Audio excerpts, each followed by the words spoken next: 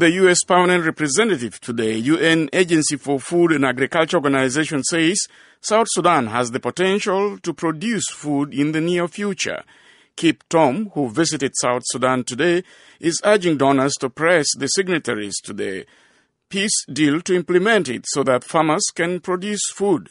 Winnie Chirino traveled with the U.S. diplomat to Panijer County and has this report for VOA from Juba.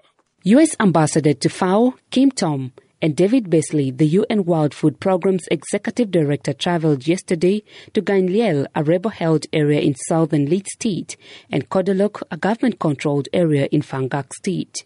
Tom says South Sudan is blessed with ample natural resources, but the citizens need to be taught how to grow and harvest crops, create jobs and improve education.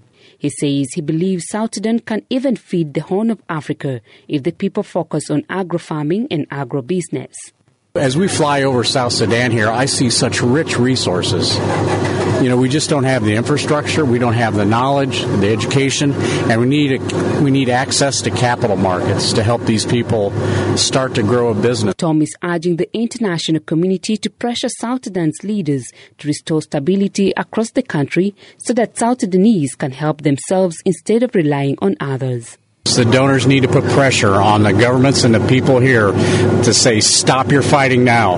We need peace. Because if we don't get peace, we're going to continue to just have to feed people forever. And we don't always have money to do that. We would rather put our money into development to create resilience and capacity. Because that is our only true pathway to peace and security. Tom insisted that those who have committed atrocities during the war must be held accountable. IDP married Nyangagai, a widow and mother of 5 in Gandiel, says she fled her home in Koch County in 2016 when fighting spread to the area. Speaking in her native Nuer language, Nyangagai says the food she receives from WFP is never enough to feed her children, so she figures out ways to provide for her kids. When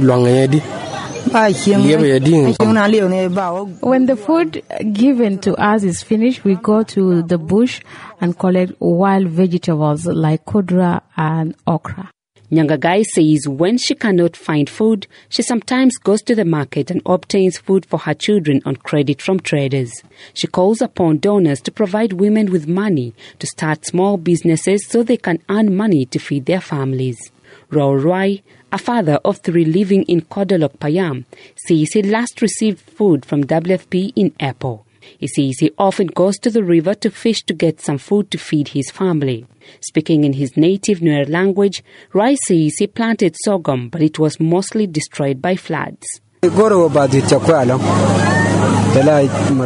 are left with too little food. I need them to increase more food, considering the fact that our crops which are planted here have been destroyed by flood. We are all hoping for you who are helping us. Simon Kamelbik, WFP's country director in South Sudan, says food insecurity in many parts of the country is due to the conflict and floods in some areas.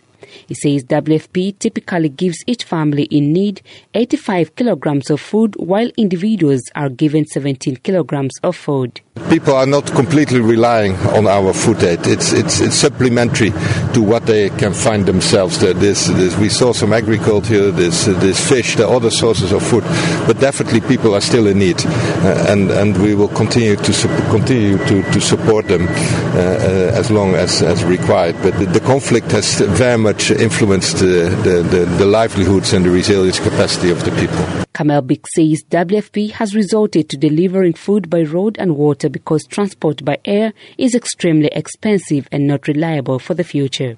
For VOA News, I am Winnie Chirino in Juba.